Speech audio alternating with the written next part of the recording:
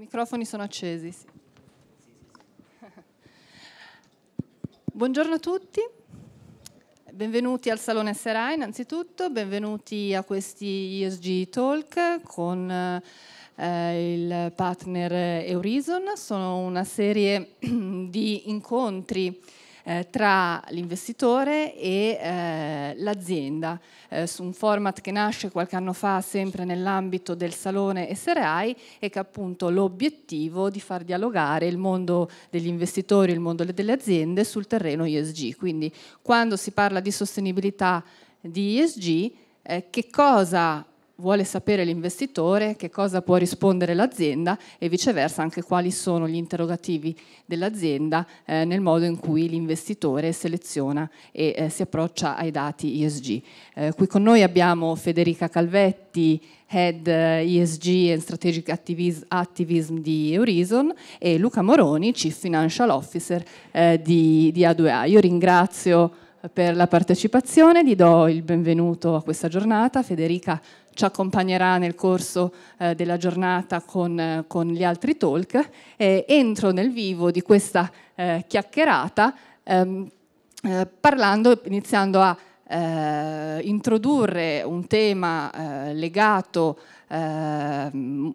agli ESG, molto che ci sta molto a cuore come Committee Group, che è il discorso delle emissioni sostenibili che monitoriamo da diversi anni anche con il nostro osservatorio Integrated Governance Index.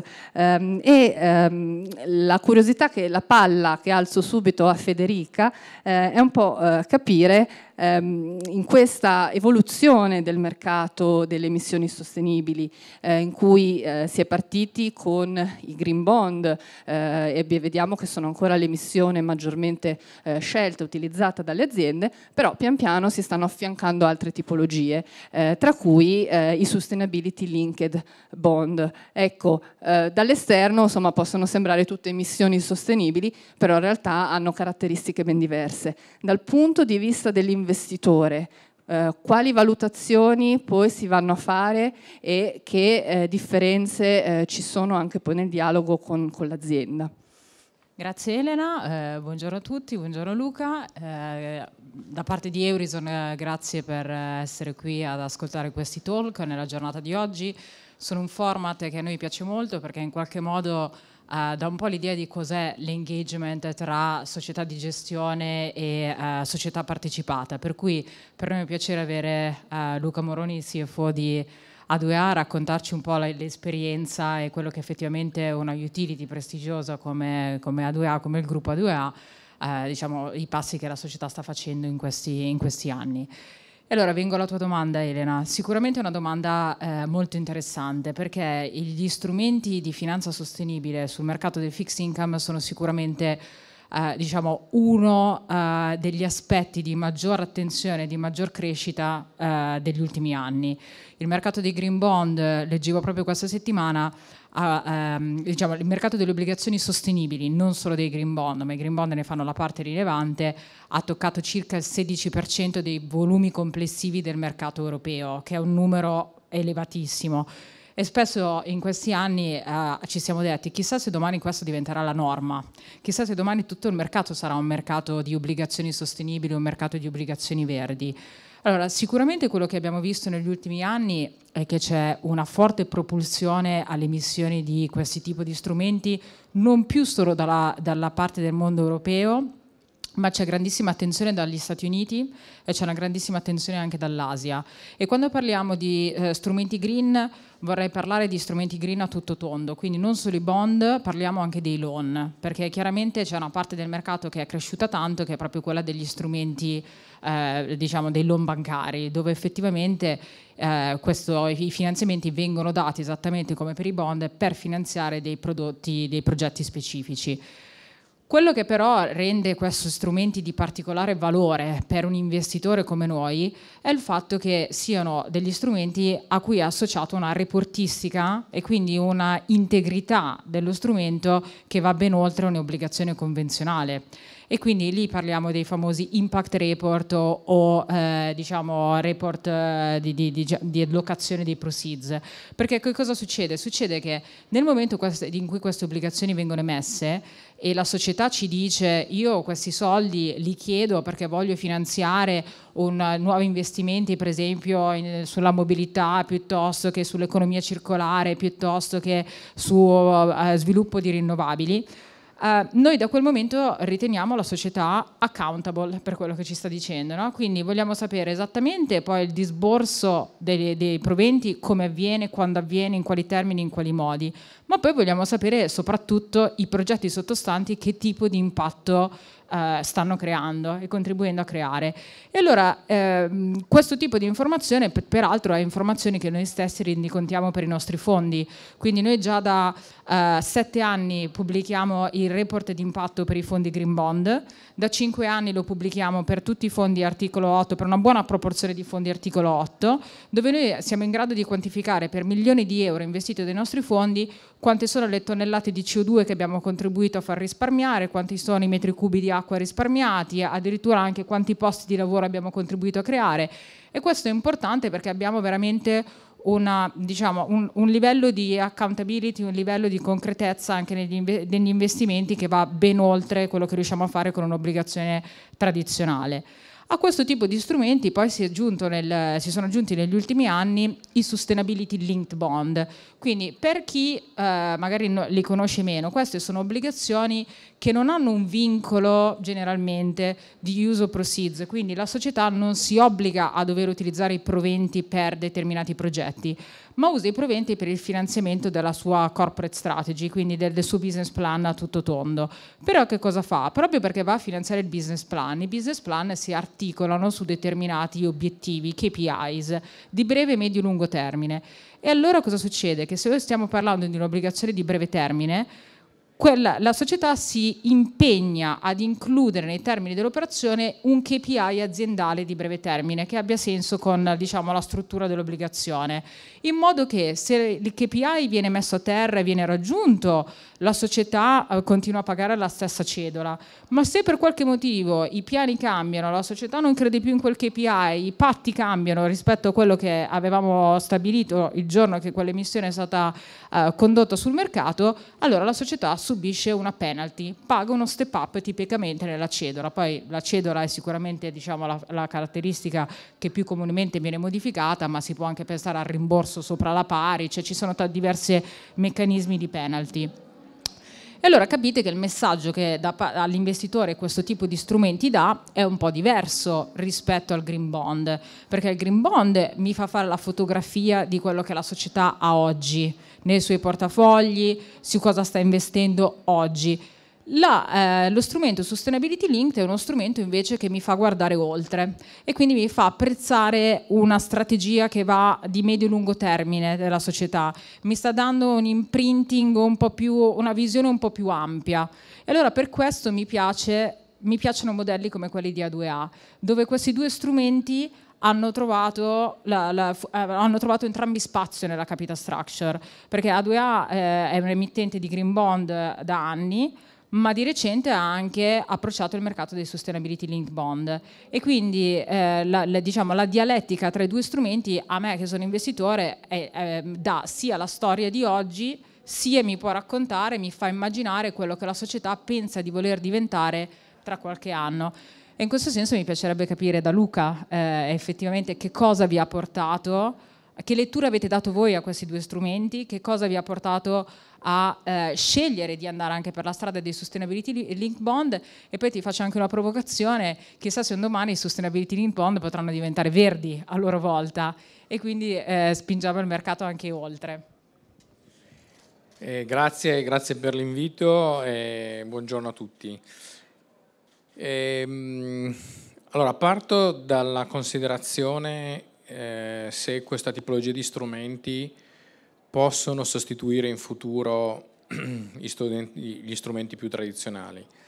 Credo che per aziende del nostro settore probabilmente questa possa diventare effettivamente un'opportunità reale. Noi abbiamo un business plan ambizioso al 2030 che si basa su una strategia chiara fatta di cosiddetti 2 pillar, che sono quello della transizione energetica e dell'economia circolare. All'interno di questo business plan il nostro obiettivo è di finanziare i nostri progetti e il nostro sviluppo attraverso finanza sostenibile per un valore complessivo dell'80% al 2030 delle risorse necessarie per lo sviluppo.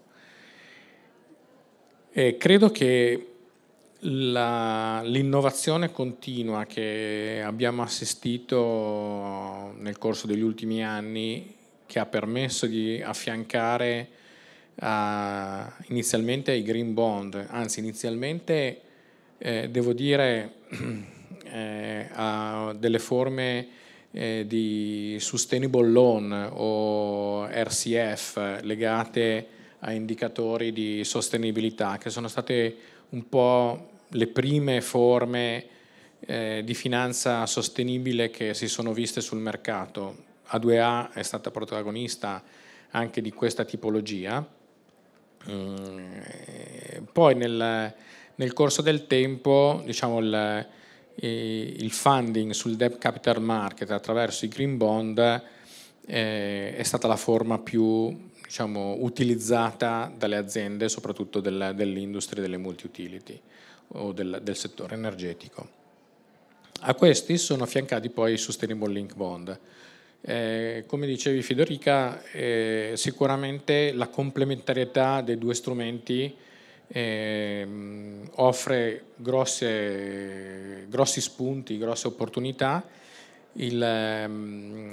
con una base comune, direi, cioè di essere molto trasparenti nei confronti degli investitori di come si allocano le risorse, vuoi in progetti specifici, nel caso dei green bond, dove bisogna indicare la lista dei progetti che sono con caratteristiche di eligibilità per essere poi finanziati con il green bond, quindi c'è un use of proceed dedicato progetto per progetto e bisogna fare una rendicontazione specifica delle risorse impiegate rispetto a quel progetto, e qualora venisse meno uno di quei progetti bisogna sostituirlo con un altro che abbia delle caratteristiche in linea, diciamo, sempre con i vari principi. Dall'altra parte i Sustainable Link Bond sono lo strumento che permette di finanziare la strategia di sostenibilità dell'azienda, dove quindi bisogna indicare dei KPI, dei target ai quali l'azienda tende, che si pone come obiettivo nel corso del tempo, ad esempio per la riduzione delle emissioni di CO2 nell'atmosfera, piuttosto che l'implementazione in termini di potenza installata di impianti di energie rinnovabili, riduzioni di perdite dalla pipeline del ciclo idrico e via dicendo. Questi sono tra l'altro alcuni degli indicatori indicati nel framework predisposto nel 2021 da A2A e certificato da Vigeo Eris. Framework che, diciamo, è il documento, la carta d'identità con cui ogni azienda si pone di fronte al mercato per dichiarare i propri obiettivi, la propria strategia e il proprio percorso. A2A nel 2021 ha elaborato un framework sulla sostenibilità, all'interno del quale ha, diciamo, fatto confluire sia gli obiettivi in termini di Green Bond Principle, sia quelli legati alla sustainability, quindi Sustainable Bond Principle. Sono entrambi i frame guidati e governati da principi riconosciuti dall'ICMA, oltre che diciamo sotto standard validati da LMA.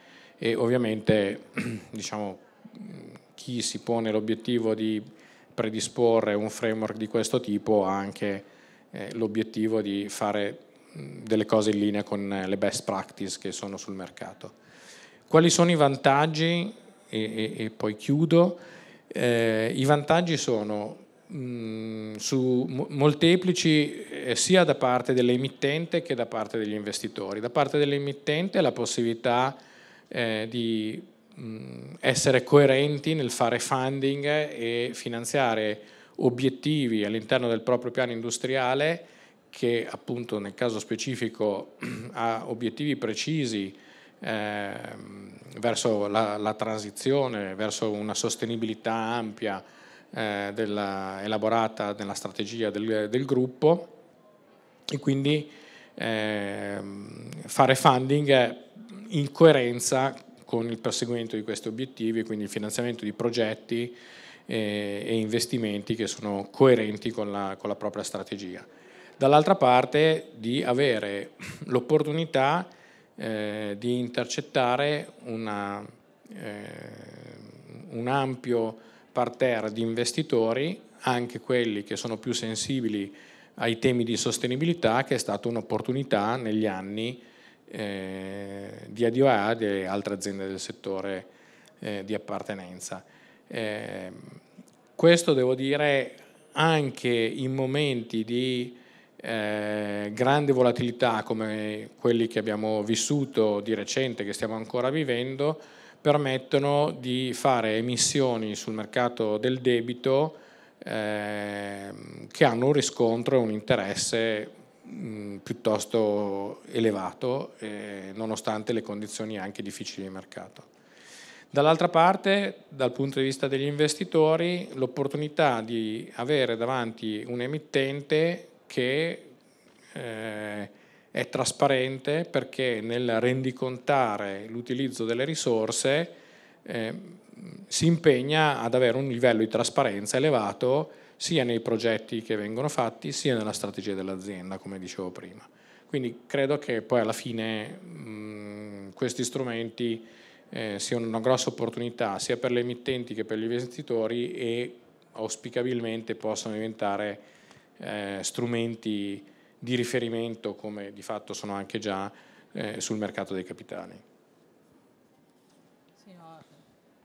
Grazie Luca, sicuramente sono tutte considerazioni appunto che anche dal nostro punto di vista sono perfettamente condivisibili.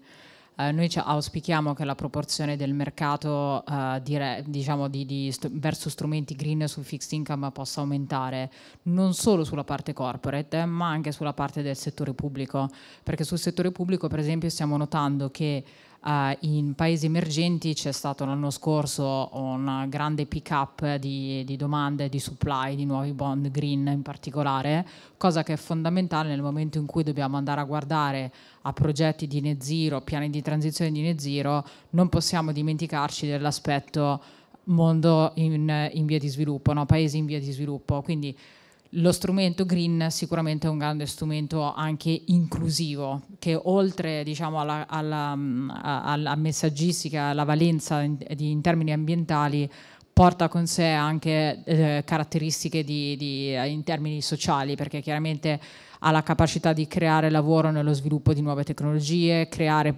forza lavoro che ha maggiori skills, quindi diciamo gli aspetti di interesse sono molteplici.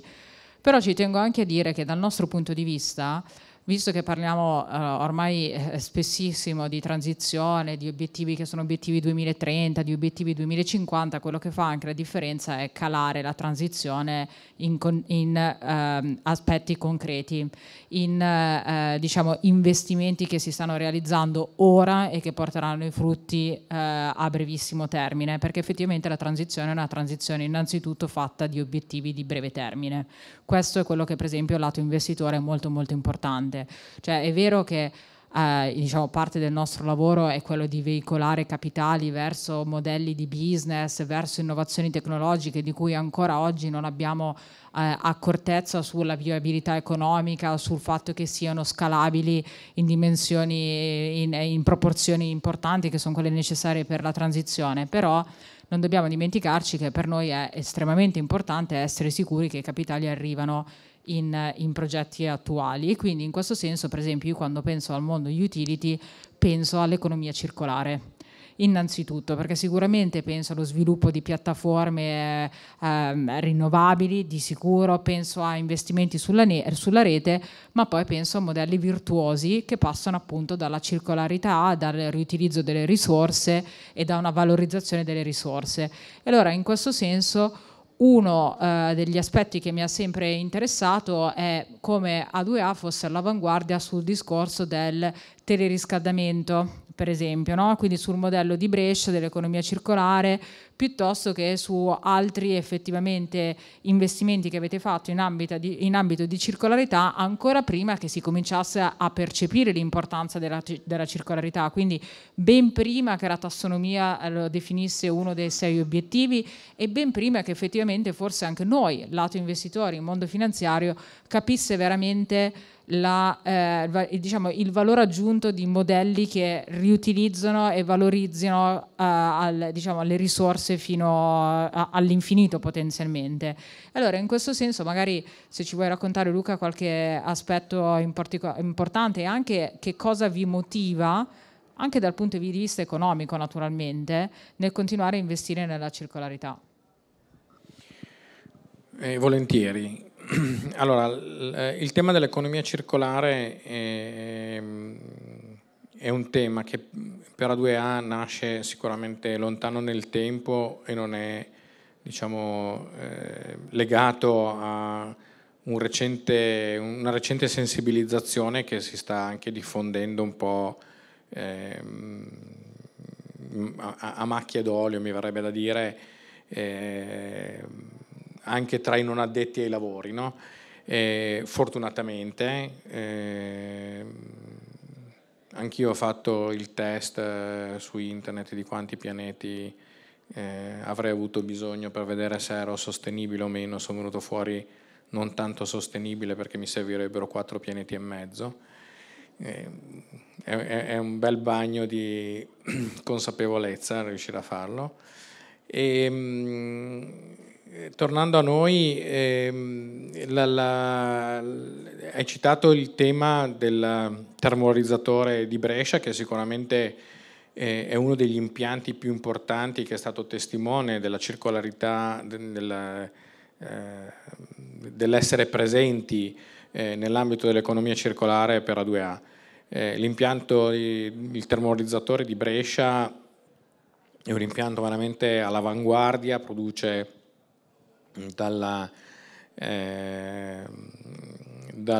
quello che rimane della raccolta differenziata, che sono circa 700.000 tonnellate all'anno, quindi una dimensione piuttosto consistente, produce calore per il 70% del fabbisogno della città e produce energia elettrica per circa 200.000 abitazioni, quindi veramente imponente. L'aver utilizzato diciamo, la valorizzazione della materia attraverso un impianto del genere ha permesso alla città e alla regione di risparmiare in discariche e quindi, diciamo, di inquinare meno il territorio. Quindi il concetto dell'economia circolare nell'ambito della termovalorizzazione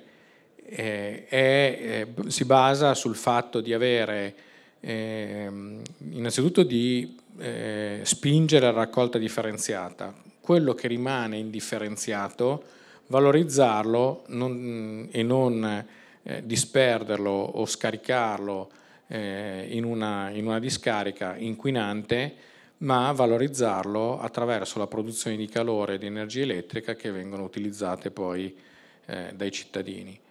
ma ci sono tanti altri esempi concreti di impianti che sono stati costruiti dal gruppo nell'ambito dell'economia circolare.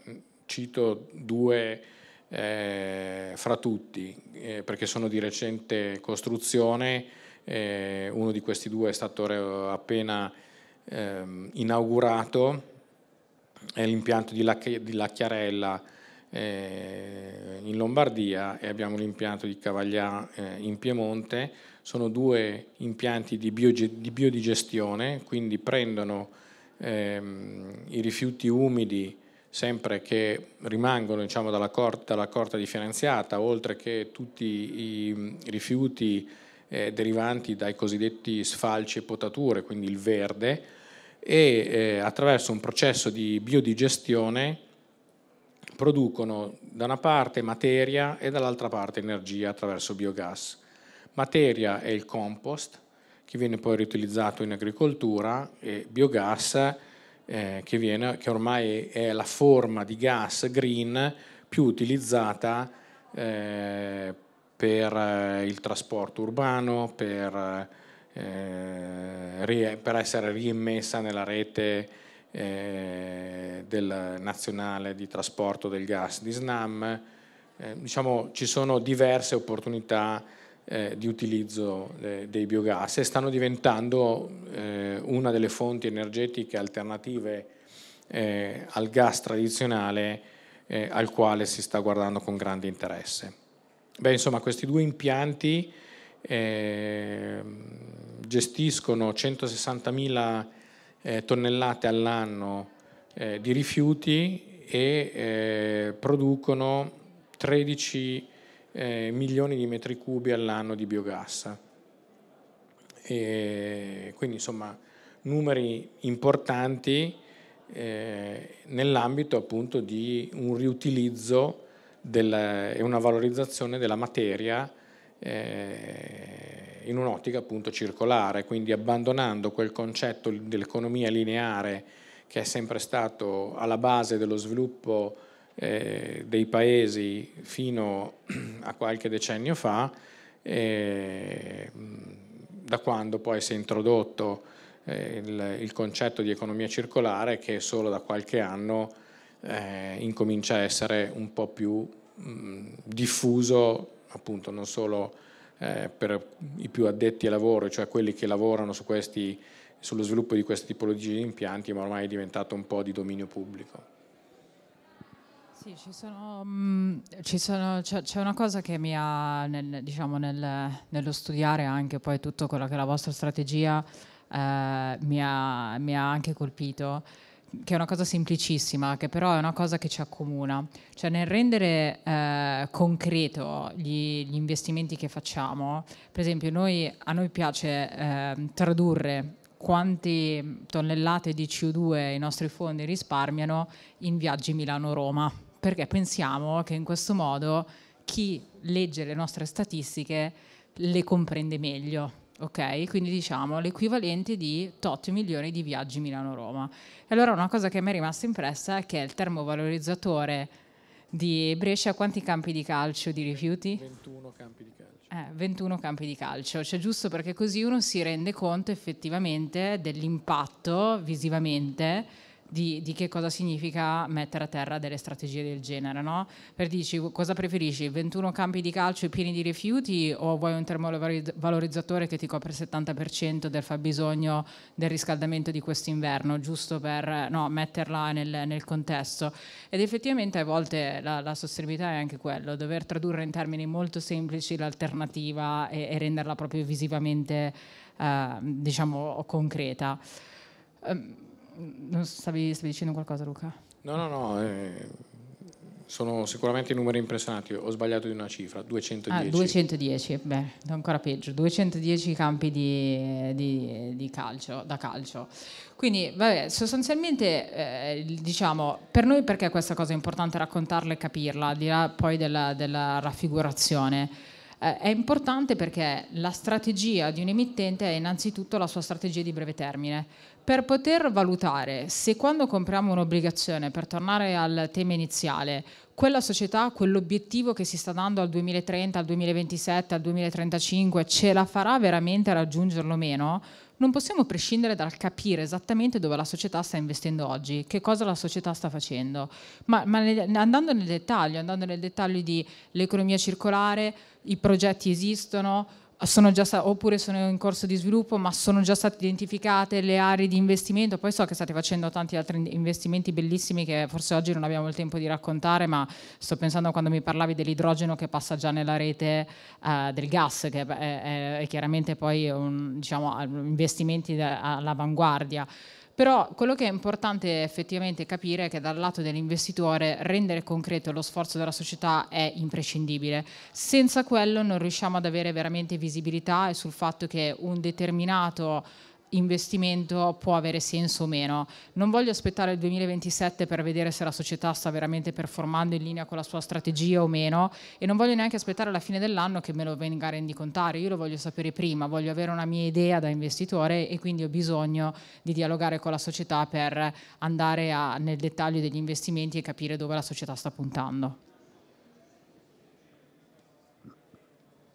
Sì, aggiungo che l'aspetto del dialogo credo sia molto importante e sempre di più non basta solamente esprimere la strategia, esprimere gli obiettivi, ma credo che valga sempre la pena raccontare le cose che si fanno in maniera molto concreta e fattuale, perché poi alla fine insomma viviamo anche un po' di questo, quindi ben venga anche questo rapporto tra emittenti, aziende che fanno tanti progetti e investitori che hanno sempre più bisogno di sapere, di conoscere e di essere un po' al fianco delle aziende che hanno anche una modalità nuova di raccontarsi attraverso anche un sistema di reporting innovativo che è fatto appunto nel rappresentare puntualmente le cose che si fanno e questo è figlio un po' di questi prodotti che ormai sono sul mercato piuttosto conosciuti e utilizzati un po' da tutti. Grazie, io ringrazio Luca Moroni e Federica Calvetti per questo confronto che insomma ci ha fatto capire quante sono le variabili in gioco, ma anche lo sforzo che deve fare l'investitore poi quando si arriva sul terreno degli ESG e anche il grado di analisi poi che mette in campo l'azienda nel dialogare con l'investitore, anche nel far comprendere le proprie strategie e quello che sta facendo concretamente.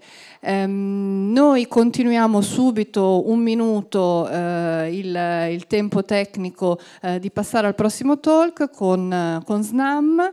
Ringraziamo ancora Luca Moroni, Chief Financial Officer di A2A. Grazie mille. Federica, tu rimani con noi, è giusto un minuto e riprendiamo. Grazie a tutti. Grazie. Arrivederci, grazie.